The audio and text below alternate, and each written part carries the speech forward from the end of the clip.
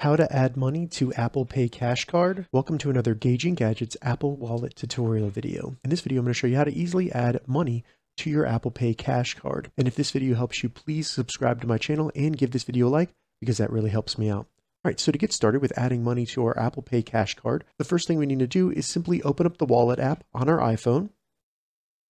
Then with the wallet open, scroll down and select Cash.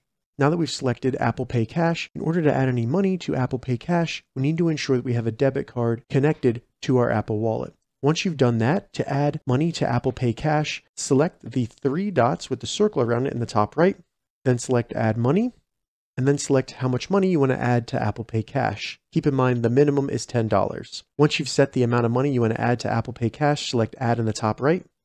Make sure you have the correct debit card selected and then double tap the power button, and that'll complete the transaction. As you can see, my balance is now $10. All right, so that's how you add money to Apple Pay Cash. If you have any questions about this, leave a comment below. I'll get back to you as soon as I can. If you'd like to see more Apple Pay tips and tutorials, check the links in the description. If this video helped you, give it a thumbs up, and please consider subscribing to my channel, Gauging Gadgets, for more gadget reviews and tech tutorials. Thank you so much for watching.